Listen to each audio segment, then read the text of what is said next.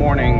Today is the second leg of our trip. Just to give you an update on what we did yesterday, we left Asheville and drove to Johnson Shut-ins Park. There was no camping there, so we went over to Mark Twain Forest in Missouri, and we found a pretty nice spot, out of the way and free, which is the best part of it and why we really did this whole thing. So today we're leaving and we're on the road towards Omaha, Nebraska, and no plans. We just as soon as we get there, that's when we start looking, and we'll keep you guys updated, okay?